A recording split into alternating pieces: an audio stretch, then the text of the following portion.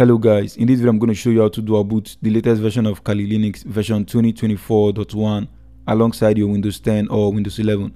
So either you're using Windows 10 or Windows 11, you can dual boot Kali Linux on your computer and you should be able to select between Windows and Linux. Now the first thing we have to do is download Kali Linux installation file, and to do that let's head to our browser and then head to kali.org. Now click on the download button on your screen and it should take you down here. Now click on installer images so we can download the installer image of Kali Linux, and it should take you down here so you can see Kali Linux 2024.1 changelog, and you can see the 64-bit installer. Now you have to check if your PC is 32-bit or 64-bit, and to do that, now simply head to your search bar and then search for system information, and you should see under system type x64 based PC.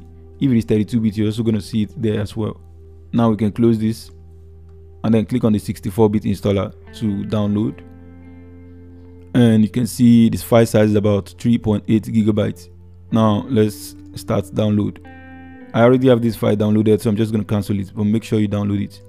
After downloading Kali Linux installer file, next thing we have to download is Win32 disk imager, and this is what we're going to use to create a bootable media for the installation. So let's search for Win32 disk imager.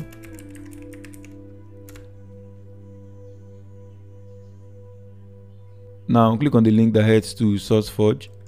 I'll also provide this link directly in the video description, so you can click on it and it will take you directly to SourceForge. And then click on the download button and it should start downloading. After downloading both Kali Linux installation file and Win32 disk imager, we can close our browser and then open our download folder. So here we have Win32 disk imager and we also have Kali Linux installer file.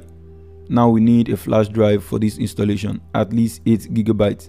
I have a flash drive of 16 gigabytes which is currently connected to my PC, you can see over here. And we are going to use this as a bootable drive to install Kali Linux. So let's head back to our download folder and then install Win32 disk imager. Accept the terms, next, install.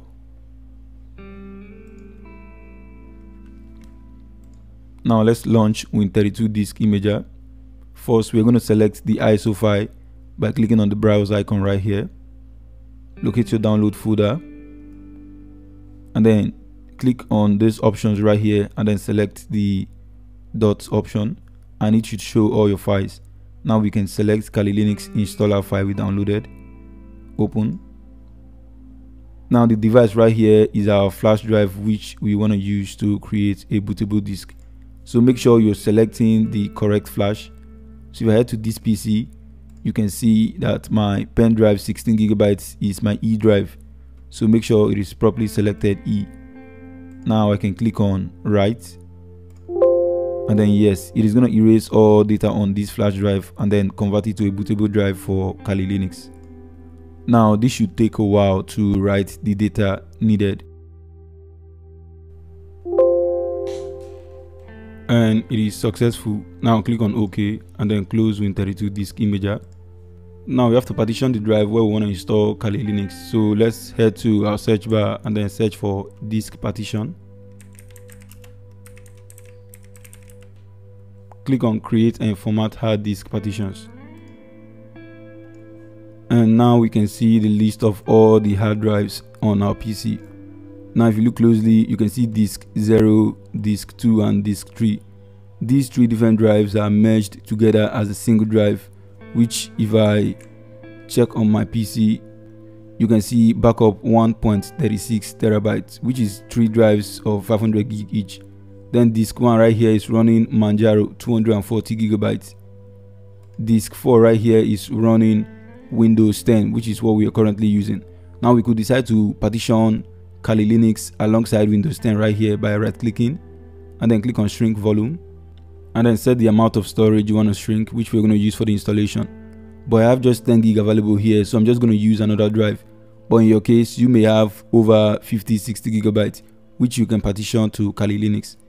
But in my case, I'm just going to partition my disk 6, which is another drive I have in my PC. I just use it for backup of some files. You can see right here with 340 gigabytes of free storage available. So I'm going to right click on the drive I want to shrink and install Kali Linux. If you have just one drive, then just shrink it and then install it. But in my case, I'm just going to shrink this drive right here. I'm going to give it about 100 gigabytes. Shrink. And now we can see a free space of 100 gigabytes unallocated. Now this is where we are going to install Kali Linux. So now we can close this, restart our PC, make sure the flash drive is connected, and then we can start the installation. Hold F10 or F12 to show boot options. This may be different depending on the PC you're using.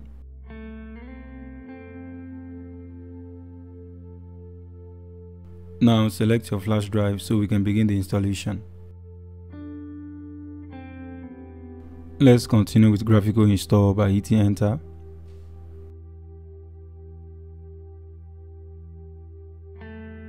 Now select a language for the installation and continue. Set your region, continue. Set your keyboard layout and continue as well.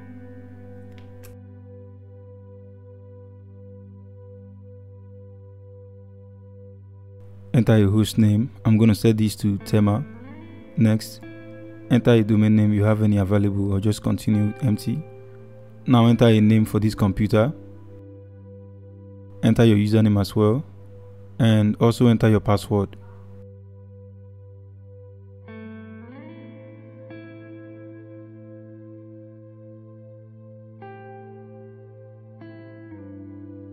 Now select your time zone and continue.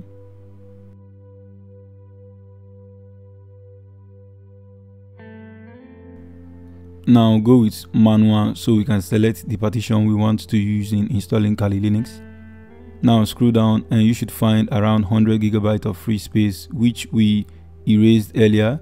Select it and then click on continue. Automatically partition the free space, select that and then continue.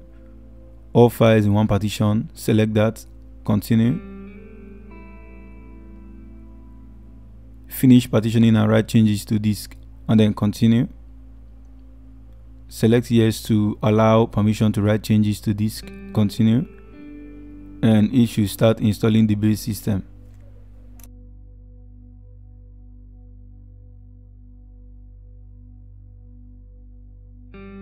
Now select the desktop environment you want to use.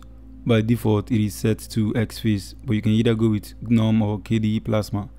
But I'm just going to continue with XFace, and then you can click on continue down there. This should take a while, but you just have to wait.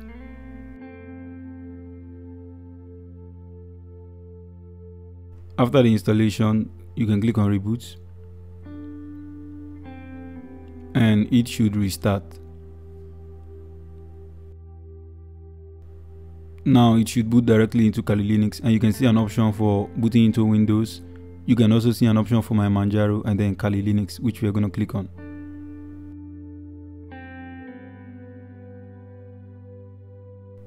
So we can now log into our Kali Linux machine with our username and password.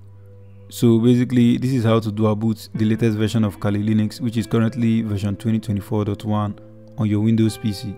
You can always select to boot either between Windows or Kali Linux or any other operating system you're running.